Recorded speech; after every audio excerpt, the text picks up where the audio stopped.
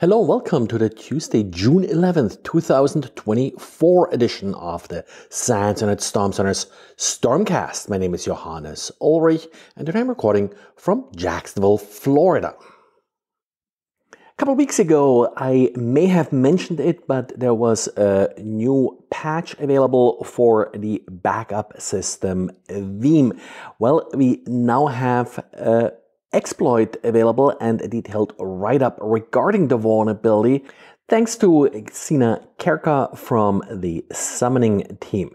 This particular exploit works against the Veeam Backup Enterprise REST API service that tends to listen on port 9398. I did a quick check on Shutdown and didn't really see anything exposed here.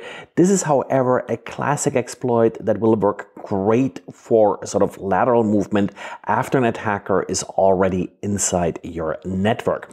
The vulnerability here is an authentication bypass vulnerability, and since an attacker is able to authenticate as administrator, anything is possible, and that's why the CVSS score of the vulnerability is 9.8. The problem is that as part of the authentication handshake, the attacker is able to provide the URL of the authentication service. Then the Veeam instance will just check with that authentication service to check if the user is authorized. This is sort of a classic issue where the attacker is providing essentially how to verify the credentials. And of course, all the attacker has to do is set up their own authentication service to verify that the attacker is the administrator. So get patching if you haven't patched already. And the Register is reporting that Proofpoint has shut down the SORBS anti-spam list. This is one of the older anti-spam lists that has been around for at least 20 years, has been originally started by Michelle Sullivan, who I believe has still been maintaining this project as an employee for Proofpoint.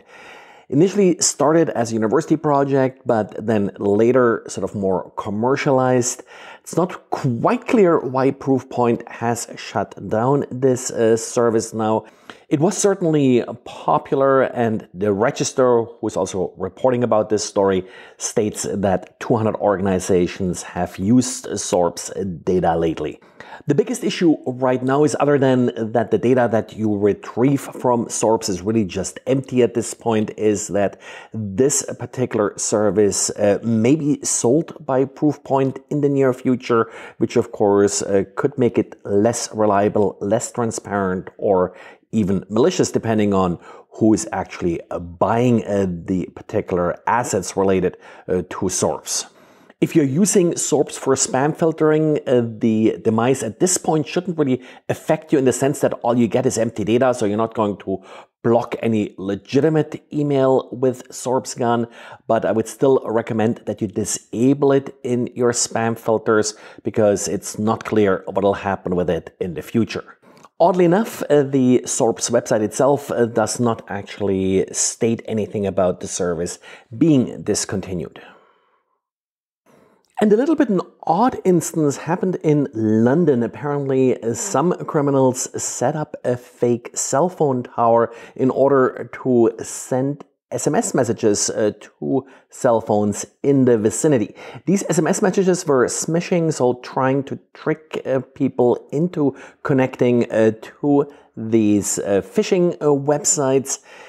I find it a little bit odd that it's sort of worth the effort to actually do it, apparently, and this may be happening more in England than it's happening here in the US, but there appears to be some filtering in place that they try to avoid by being able to connect to these cell phones directly.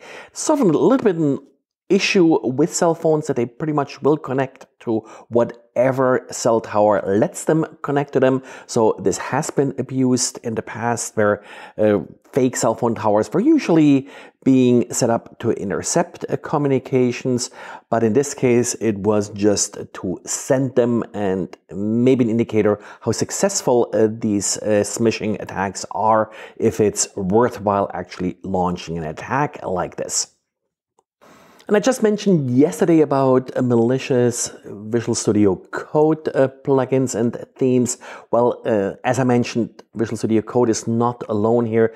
Today, a video by Joshua Knox is talking about Comfyui, an AI user interface, allows you to build and interact with models in sort of a graphic interface. Well, yes, there are code snippets that you can include, essentially little modules, and if you do so, you run this code on your system.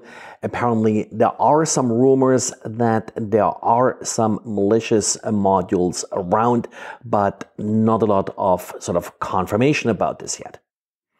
Well, and this is it for today. Thanks for listening, thanks for liking, thanks for subscribing, and thanks for leaving comments, and talk to you again tomorrow. Bye.